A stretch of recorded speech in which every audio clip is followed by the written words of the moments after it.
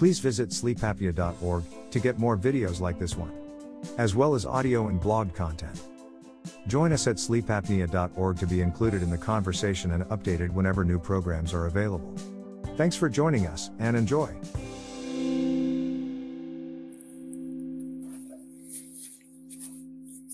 Good afternoon, everybody. Thank you for joining us today at sleepapnea.org for our weekly speaker series.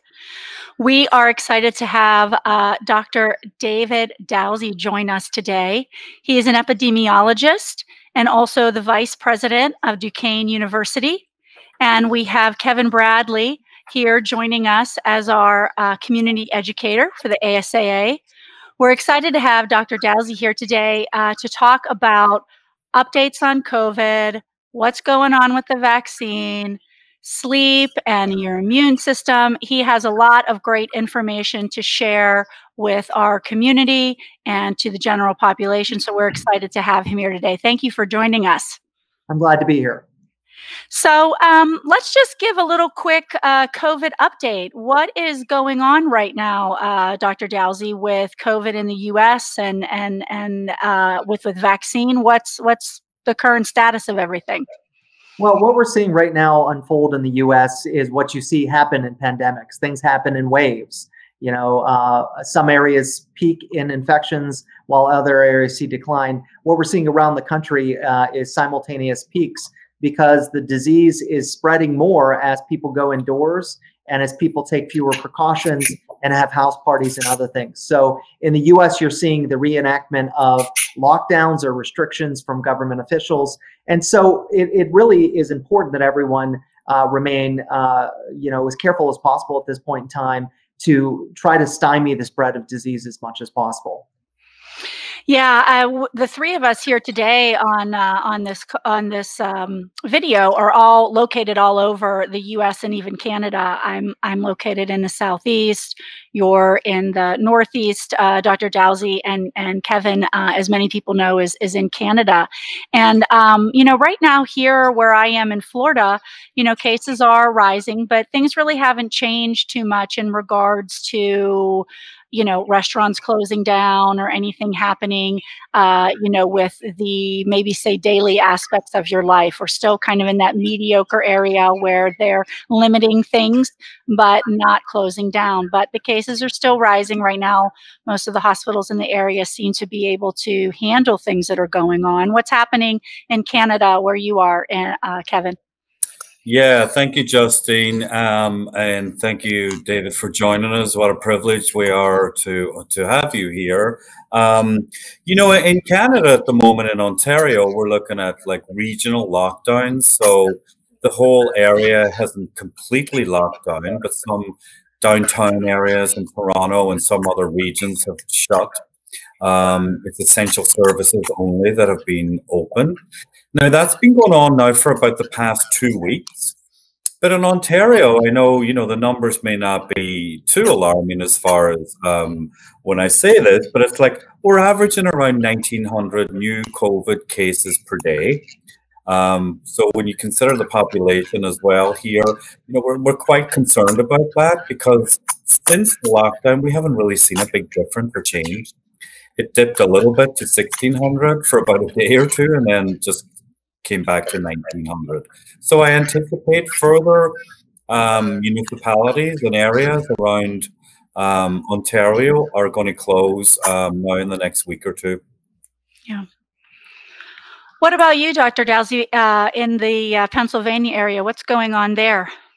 So just a few days ago, the governor enacted restrictions again that are not as severe as the first lockdown, but are targeting businesses like restaurants, any type of public gatherings above 10 people, any type of venue that a bar or any type of venue that serves food. So there are restrictions now in place, and those things are absolutely likely to potentially increase. The governor right now has set those things through January 4th, but they may go longer depending on what's happening with the data that we see in the Commonwealth.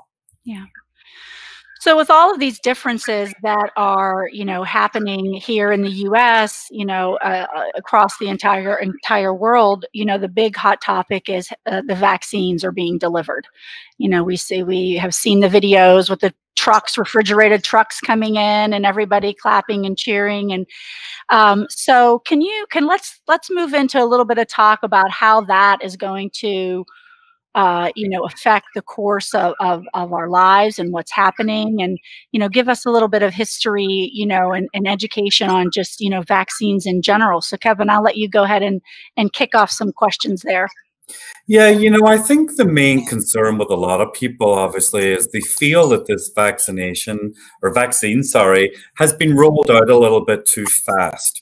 So people are concerned about getting the vaccine. Here in, I'm sure in the States and in Canada, there's a hierarchy of people that are going to be getting it first. And here they're going to roll it out to the long-term care facilities, healthcare workers, then the over 70s. So it sort of comes down to then eventually getting to the general population. But can you just give us some information on how we can reassure people that this vaccine is quite safe? Sure. Thank you, Kevin. And what I will tell everyone is that there are two different types of vaccines right now, two broad categories of vaccines. One are the conventional vaccines, which are developed in more conventional ways. Literally, these things are developed through mammalian cells or chicken eggs, versus the messenger ribonucleic acid, the messenger RNA vaccines, which are newer and have not been, we've not had a messenger RNA vaccine that has been used broadly and distributed around the world like this. As a matter of fact, this is the first time. What I can say about the development of these is, first, they were developed very quickly, but some of the things that require us to take a lot of time with vaccines are because we're dealing with the conventional challenges. And that's why the messenger RNA vaccines, two of them, one from Pfizer and one from Moderna, have made it first out of the gate here. The vaccine from AstraZeneca that was developed at the University of Oxford is a conventional vaccine. So the two RNA vaccines that we're dealing with, these messenger RNA vaccines, what I should say is that after SARS and MERS, which were both human coronaviruses, we made tremendous progress, and this is literally over the past decade, on using messenger RNA for vaccines. In addition to that, we've been using messenger RNA to try to understand cancer and cancer treatments for a long period of time. So it's not as new as people think. And I'm quite confident that the technology is in place and that the vaccines are in fact safe. That's interesting. I didn't know the complex history of the RNA development. It's kind of a new term. Obviously, if you have been a patient in the cancer world, or has had someone close to you with that and participating in a lot of information in that community, it might not might be something that and that's why videos like today are great, because we get to learn from each other on these types of things, and so it's not as new or scary or something to be as worried about just because you've never heard it before. It's actually been around for quite a while. Talk to us a little bit just about how, vaccines in general work and how they help a community, population, an area, overcome something, overcome a virus, overcome a disease. Vaccines have been around for at least my entire life. Most of our parents probably got them at school. There used to be a time, when you got your vaccines at school. And so, how, talk to us a little bit about how all that has taken place. Sure. The conventional vaccines either use inactivated pathogens or particles of pathogens to stimulate an immune response. And what it does is it basically tricks your body into developing the T cells and things necessary to respond to the disease when you actually come into contact with it in its full virility. And so that is the way that a conventional vaccine is used. And almost every conventional vaccine we have to date does exactly that. The messenger RNA vaccines are different. They actually put a sequence of RNA into your body that basically changes the way that your body reacts and produces a certain protein. So it's a disease-specific antigen that is attached to RNA that helps your body to develop an immune response. So it's a completely different pathway to develop immunity. It's something that, quite frankly, until we did this particular vaccine with both Pfizer and Moderna, in theory was to work, but it wasn't until we demonstrated this through clinical trials that we could prove that this, in fact, is an effective strategy towards immunizing people for a virus like this. So even though there's those two different paths that a vaccine can take, that it's still the same result in the end. The human being has the immunity to when they encounter the virus through their everyday life or what have you. It is not making you as sick, or you're not going to have it's not going to make you sick at all, or not make you as sick as if you didn't have that immunity to it. Is that fair to say? It is fair to say. So it's like giving your body a jump start in order to prepare. So one of the challenges is, if your body comes into contact with a new pathogen, sometimes it's too slow to respond, or sometimes, like we've seen with COVID, you get these cytokine storms where the body sort of over responds. And so it's those two extremes we're trying to deal with. Sure. And I think what you're talking about there is what some of the professionals and medical providers have been saying, that there's just once someone contracts COVID, depending on some other factors, there's like a cascade of symptoms and stuff that happen after that, because of their diabetes or high blood pressure or something like that.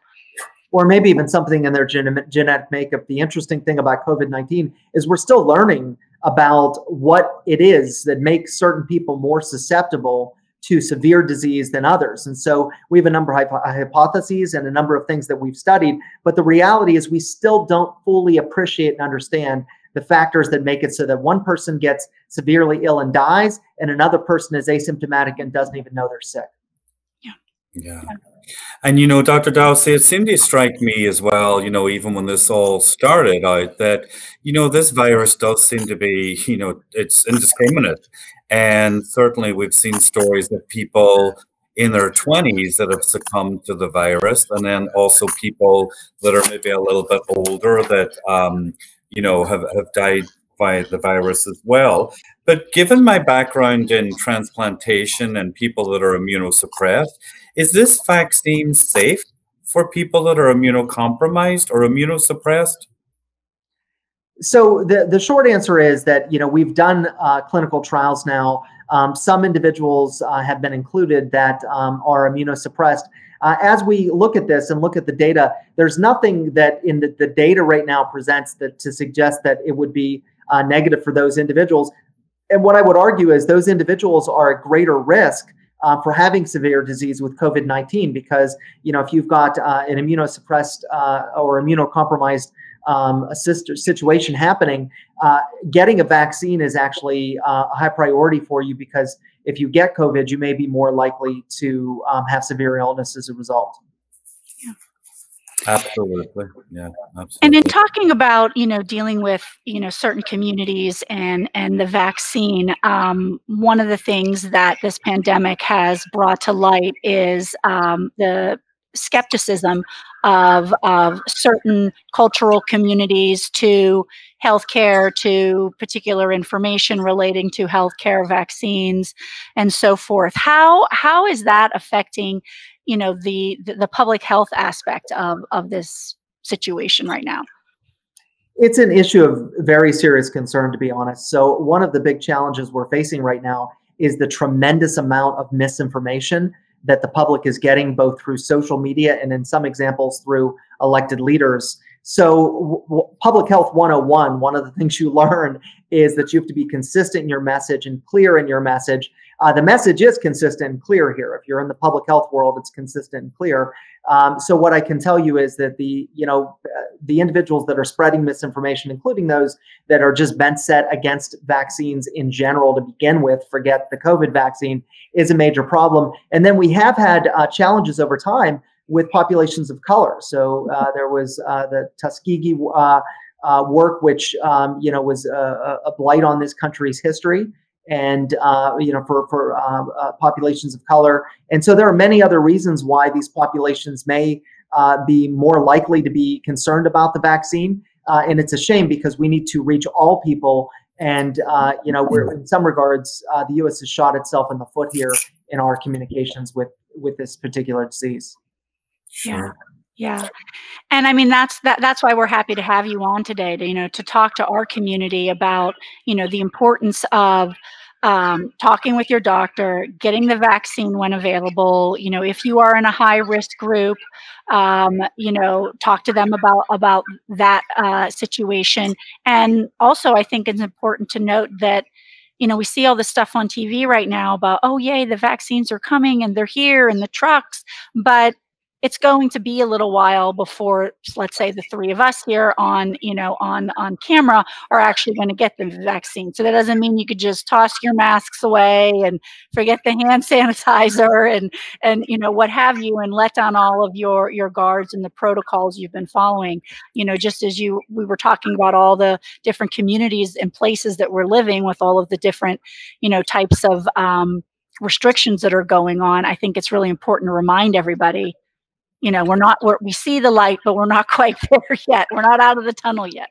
Fair to say? That's very fair to say. And what I will tell you is that, the vaccine,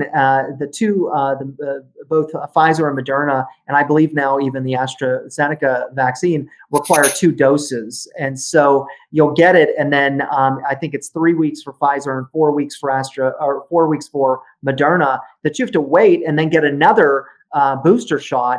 And then it's only 2 weeks after that your body achieves, really the full immune response. So you're talking about a period of from between first vaccination and full immunity that could be a few months. And so over that period, those individuals that get vaccinated will need to wear face masks and engage in social distancing, even though they've received the vaccine. So all these people you're seeing get shots on television and other things, those folks, it'll be another 2 months before they're really ready for prime time. And even then, because of the fact that we're still not sure if they, how capable they will be able to spread the disease asymptomatically, we're still going to ask folks to wear the face masks and stay socially distanced. So social distance and face masks will be with us well into the fall. Yeah. Sorry, can I just ask? Oh, yeah. So Dr. Dausey, that raises an interesting point, when I've been reading up some things, and there doesn't seem to be a lot of information out there about people that had reinfections. I did look at a couple of studies with somebody in Nevada and a 42-year-old from Virginia that experienced second waves or second infections. And I mean, the test showed the 2 slightly different strains of the virus. So the question was the second bout more severe for them? What do we know about the antibodies, and why do we need 2 vaccinations, and do we check antibodies in between or not? Great questions. What I can tell you is for the reinfection, there's still a lot of questions in the scientific community, because if you naturally acquire the disease, the question really is how much immunity do you have and how long do you have immunity? And we really don't know the answer to that. And so some people question the folks that appear to have been reinfected, whether or not they just had a test the first time, which is inaccurate, because the sensitivity and specificity of the tests is not 100%. And for those individuals where we feel greater confidence that they had a reinfection, what exactly about their immune system and their immune response resulted in that reinfection? So there are lots of questions related to the vaccine and why you need 2 shots. There are a lot of times when we get vaccinations where we need multiple shots. And in this example, we want to make sure that we achieve the level of efficacy that's going to prevent people from getting severe disease, the disease that will put you into the hospital or potentially kill you. And the research demonstrated that 2 shots was required to get your body to that point where you had the titers in your blood to effectively respond. I do not believe there are plans in place right now to check the titers in people's blood the way that we do if you get a hepatitis B vaccine, for example. But, it is a concern, and we'll be closely monitoring, looking for folks that, might get infected. I believe, based on the technology and based on the research that I've seen, that we will have longer term immunity from these vaccines, the messenger RNA vaccines. I think greater than a year. How much greater, I don't know, but I think that it's definitely going to be greater than a year. Sure. And the reason I do ask that is that it's funny you do mention that, because years ago when I did get a Hep B vaccination, my surface B antibodies were low and I required a booster. So it's just, I was curious to see if that was something that was going to be in play. And it also leads us to talk about the logistics of rolling out this vaccine and the distribution around that. Have you any insight about how that's going to happen? So it's interesting. The United States, as part of all of our planning, we started the discussion of the distribution of vaccine a while ago. The overall communication strategy for that has not been executed. And so I work with local and state public health officials where they don't 100% know what exactly the plans are for distributing this vaccine. So, for example, I work at a university. Are we going to be given the vaccine and our health students administering that vaccine to our population? Are we doing it in some other way? I do know that our pharmacy school, for example, has been trained, and the pharmacy students will be helping to administer vaccine in our community. How that will be distributed in the community are they going to open up the hockey arena and tell everyone to go inside there and do it in one mass situation like that? Are they going to ship it to every place that has a refrigerator that can store it and allow those companies to do it themselves? So, for example, a lot of universities have refrigeration systems that can keep the vaccine as cold as it needs to be held. So do you allow those? In Pittsburgh, we have the University of Pittsburgh, which has tens of thousands of students and employees. Do they just allow them to administer their own vaccines? Those are all questions that have to be resolved. And I know policymakers are presently working on them, but time is short, and so we need to come to resolution. Yeah. Well, that's some great information. Just overview of vaccines, how they work, what's going on specifically with the various types of COVID vaccines that are out there. And as we all know, we're talking here to the sleep community here on this video today and getting out. So let's talk a little bit about vaccines, your immune system, and how sleep kind of plays a role in that. We have definitely talked to experts in the past, where, and as we all know from our childhood with, your mother or your parent, you get a cold, which is a virus. What do they tell you? You need to rest. You need to get your sleep, and that's how you're going to get better. And so let's talk a little bit about that. Let's hear from you, Dr. Dausey, on the sleep's role in building up your immunity. Sure. Sleep is actually one of the most crucial things for your health, period. And so as we think about sleep, the reason I'm so happy to have organizations like this one is it is absolutely fundamental to the health and well-being of human beings. Forget diseases and viruses. When you add in the situation of diseases and viruses like COVID, it's a risk factor for disease. And so if you're getting fractured sleep, or you have sleep apnea, or you're having trouble getting a full night's sleep for the appropriate amount of time, you're actually a greater risk for COVID and greater risk for a wide variety of other diseases and health complications. So it is really, really critical that individuals get the appropriate amount of sleep each night, and that if they're having trouble doing that, that they pursue avenues to ensure that they can. Related to immunity, you weaken your immunity if you're not sleeping appropriately. And so your immune system is weakened. And that is actually, again, another factor that can increase the probability of disease, a wide variety of diseases, but especially things like COVID and flu and other seasonal ailments that you might come across. So there are many different layers here to dig down into, but sleep is a critical component to fighting this disease and to making sure that your immune system is in the best shape it can be to help you prevent getting the disease prior to getting a vaccine.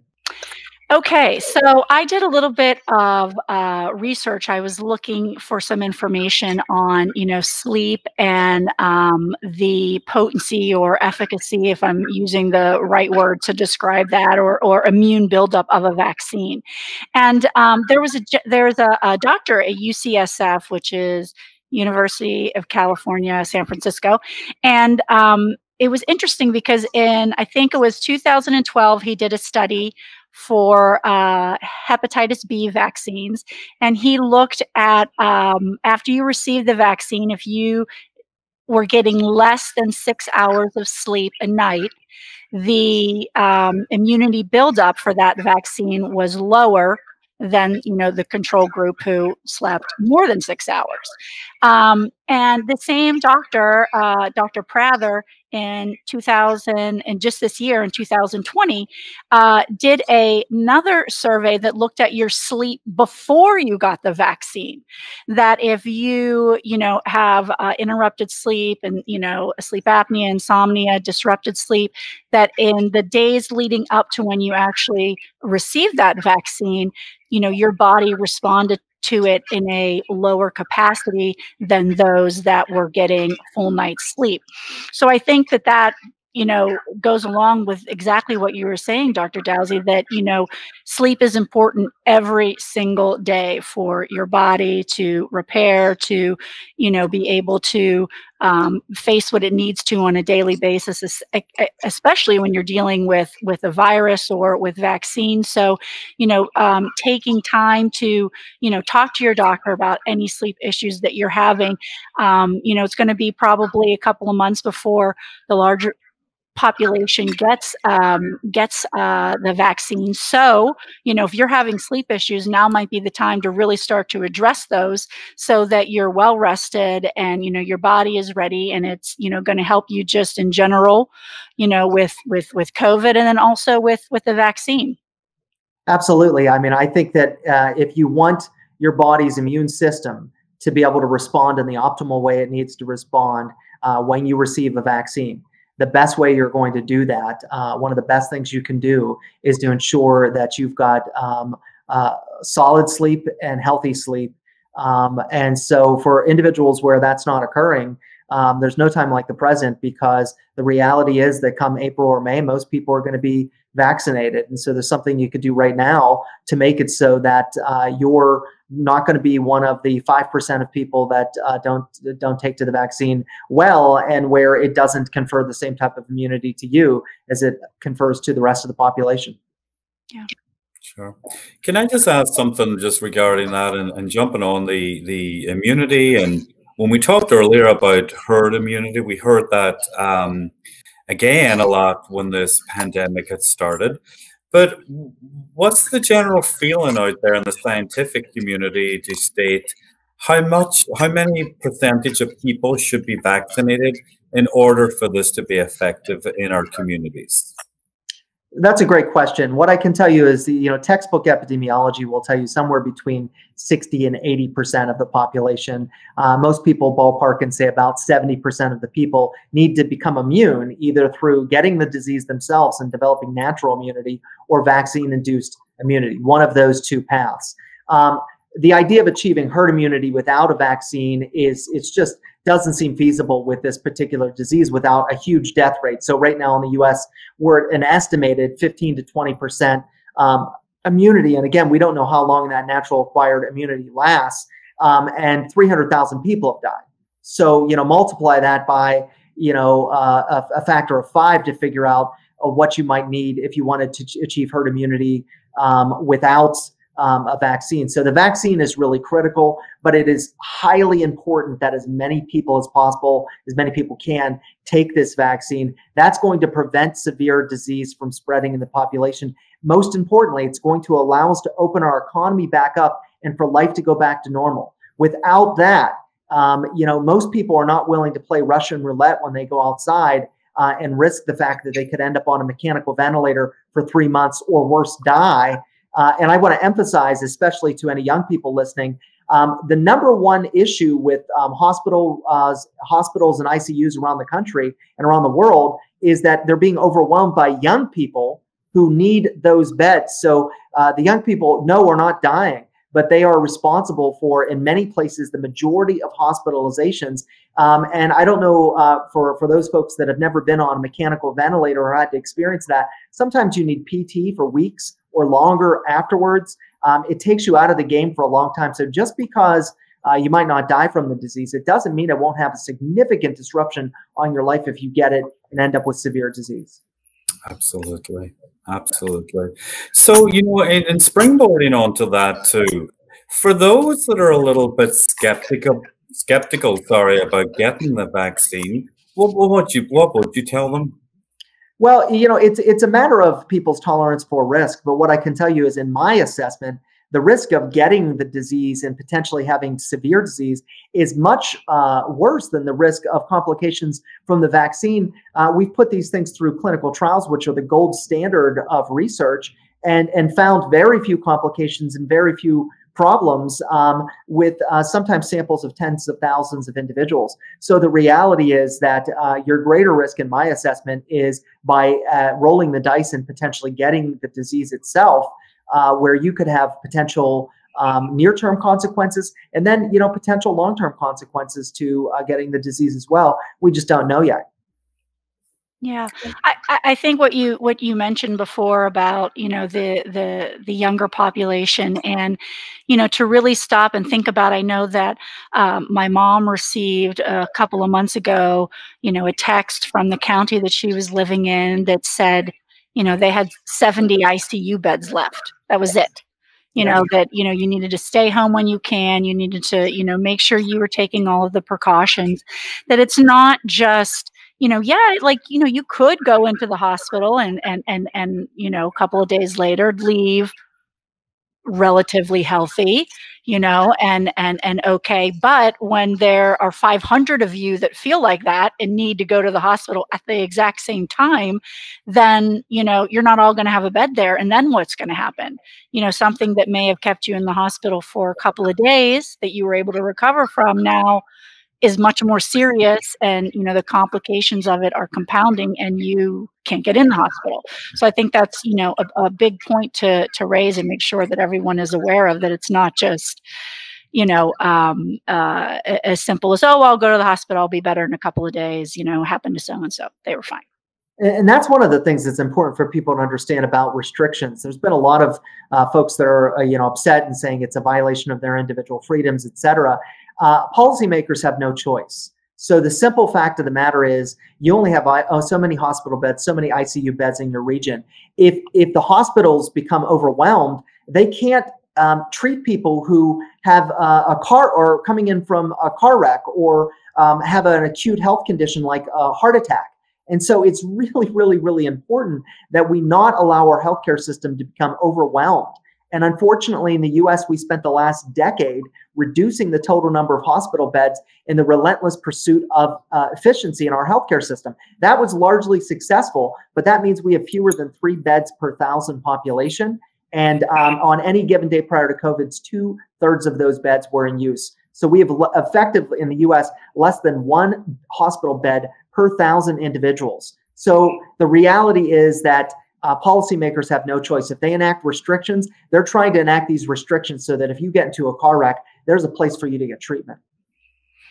Yeah, I had read something, you know, that you had written online, Dr. Dausey, about, you know, the number of hospital beds, and I had never looked that up or paid any attention to it, and it is pretty amazing to think about that. You said that there's 3 per 1,000 people.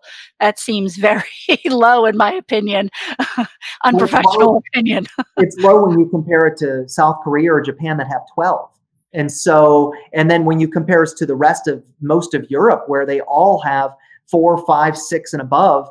And that's not even getting into healthcare capacity, where we have fewer doctors per 1,000 here in the US than they have in many other developed countries in the world, including Italy and Germany and Switzerland. So I could go on and on. We just don't have the capacity in this country, in the United States, to handle this. And Kevin, Canada faces the same situation. They also have fewer than 3 hospital beds per 1,000. They also have a lot of efficiencies because the National Health Service model drove that efficiency as well. It works fine when you're trying to keep healthcare costs down. It doesn't work fine when you're dealing with a global pandemic. Absolutely. And then you throw into the mix as well where people get sick and people are either off sick, they're quarantining, they're isolating, or they've had an exposure. So your resources are also diminished even more. So it's not even a bed. You may have the bed. There may not be anybody to take care of you, you know? I joked when I was doing pandemic preparedness around the world and we were writing reports, we were always writing reports about pop-up hospitals and pop-up this and pop-up that. And I said, unfortunately, we don't have pop-up respiratory therapists and pop-up doctors. And so we haven't figured out how to like press a button and make a doctor appear. And so, you know, we might be able to expand bed capacity by using gymnasiums and other things. We can't do that when it comes to a lot of these issues. And when it comes to respiratory issues, one of the things I want to emphasize is if you're a respiratory therapist, you're often trained on certain machines, et cetera. So even if we were able to push machines around the country, mechanical ventilators around the country, you have to be trained on that machine to actually effectively use it. So even finding personnel that are trained on the correct machines to utilize that is critical. And that's why respiratory therapists around the country, who are in fact heroes, have just been worked to the bone and are exhausted in this pandemic. Yeah. Mm-hmm. Yeah. That's a very interesting point, right? You know, your pop-up doctor. Yeah. I remember when in the beginning, when, you know, New York City built the field hospital in, I think, Central Park, and they put the ship there and everything, you know, and it's probably, you know, part of it too is if you don't do these things and then you need them, then, you know, you are frowned upon for not having it. And then if you do it and not that many people show up, you get frowned upon anyways for it. So you're kind of stuck between the rock and the hard place for that. So think about these statistics. 1 in about 380 people in New York City has died from COVID-19. So process that. 1 in about 380 people or fewer has died of COVID-19. That's a shocking statistic. We are approaching 1 in 1,000 Americans having died from COVID-19. Think about that. 1 in every 1,000 people died of COVID-19. As we pass through the new year, we are likely to see that number be less, like 1 in 900. So those are shocking statistics when you look at them and think, wow, you know, 1 in 1,000 people, that sounds like an awful lot of people. It is a profound number of people, more than the number of people who died from World War II, more than the number of people who died on 9/11, dying every single day due to this disease. So for people that equate this with influenza, there's nothing comparable about what we're experiencing with influenza. Just to give you a sense, influenza reported deaths each year are somewhere between 10 and 20,000 max. And then the CDC uses an algorithm because they assume we've missed a lot of deaths. And then they always estimates, you know, somewhere between 30 and 60,000, sometimes a little bit more estimated. Right now, the actual deaths that are being reported for COVID are at over, you know, or 300,000 now or more, and are likely to increase over time. So it's shocking to look at those numbers and to realize just how much larger this is. And the reality is, when the dust settles, these numbers will be much higher, because again, these are actual numbers.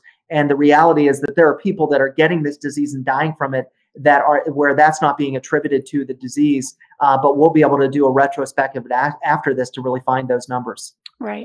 Sure. Yeah. You know, and sorry, Justine, were you going to say something? Well, I was just going to say that, you know, our sleep apnea community is well aware of comorbid and co-occurring conditions. I mean, you know, we've done a lot of patient surveys and talked a lot about that in the past. You know, our population is dealing with high blood pressure and diabetes, often, you know, obesity and, you know, just mood and depression issues. And so, you know, we're used to dealing with all those things, and it complicates it with this current virus and situation. You know, go ahead, Kevin. Oh, go ahead, Kevin.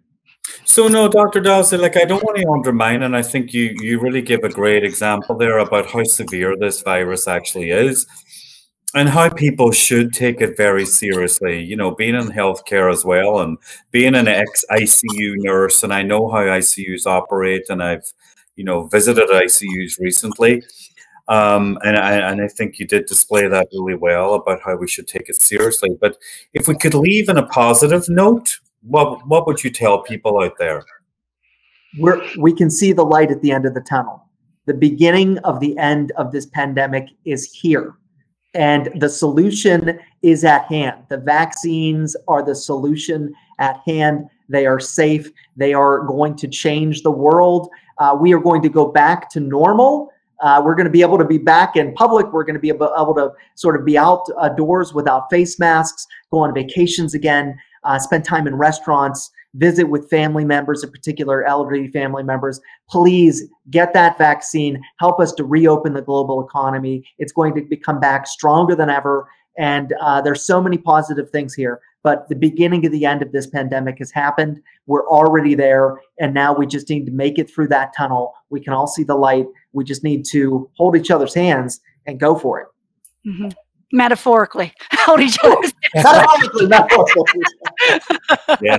From 6 feet apart. Exactly 6 feet, 2 arm lengths. Elbow to elbow. Exactly. Great. Yeah, I think that's a great note to start to wrap it up on. So, you know, just like you said, that we are seeing the light at the end of the tunnel, and we all just need to stick together and keep up with all of the protocols and everything that we've been doing thus far to keep ourselves and our family and our loved ones safe. And, you know, we know the holidays are fast approaching, and it is not looking like it has in the past. And that's okay. That's okay. It can be like that for 1 year, and we can, you know, like you said, get back to family and fun and restaurants and vacations and all the stuff that we'll even enjoy more because we haven't, you know, had it for a little while. Absence makes the heart grow fonder, as they say, right? Well, Dr. Dausey, I want to thank you so much for joining us today and talking to our community about this. It was a pleasure to have you. Thank you, Kevin, for helping us out. I think we had a great talk, and we hope to see you again in the future. Thank you so much. Thank you. Bye, everybody. Bye.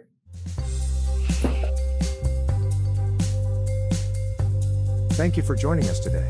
Be an awake angel, and you can help those financially impacted by COVID-19. Just $50 can provide 2 CPAP masks to someone in need. Please visit sleepapnea.org/donate for details.